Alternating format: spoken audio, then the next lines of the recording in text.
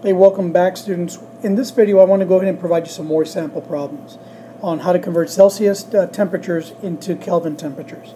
And so let's just get some random numbers here, get going. I'll try to see if I can do about 2 problems in this video, and I think coupled with the other one that should be plenty enough for you to practice on these problems. Okay, so let's kind of see here. Let's say that we have 15 degrees Celsius and we want to convert that to Kelvin.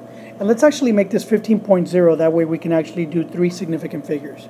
So if we do this, what we want to do is we got to keep in mind that in order for us to do these conversions, we need to keep in mind that degrees Celsius, when I add 273 degrees, this is going to give me my answer in Kelvin, which is what we're after.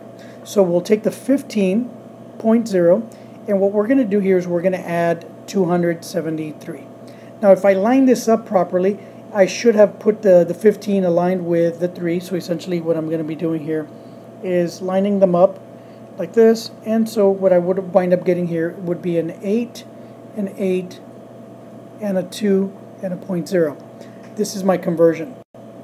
Since this here has 4 significant figures because of the decimal point, in other words the 0 counts, I want to make sure that I provide my final answer in 3 significant digits. That means that I can only take into account these 3 here. And so let me put that in yellow. I can only take account into these 3. I don't want this 0. So my final answer here in Kelvin is going to be, my Kelvin temperature is going to be equal to 288. Okay. This is my final answer there. And so if I want to do another problem, let's go ahead and do that now. Let's see here. Let's say that I want to do the following. I want to convert 45 degrees Celsius, and I want to convert that to Kelvin.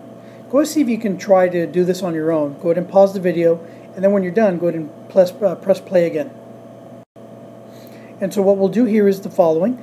Hopefully you've had a chance to do this, but in order, remember we're going to Kelvin, so what we need to do here is take the degrees Celsius, in this case the 45, and then we're just going to go ahead and add 273 to this. And when we do that, we're going to wind up getting the following. 5 plus 3 is going to be 8. 7 and 4 is 11. Carry the 1. So that means my final temperature is going to be 318 Kelvin. Now, this is the answer, but remember, look how many significant figures I've got. I've only got 2. So I need to be able to report this as a significant figure count of 2. In order for me to do that, what I need to do is kind of rewrite this to 2 significant figures. So that means that I can only take into account the 3 and the 1.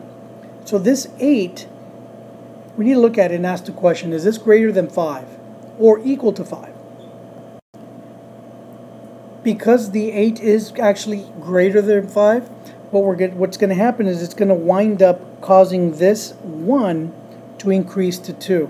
So what we get here is going to be a 3 and a 2, but we're going to put a decimal inside because our answer can only be 2 significant figures.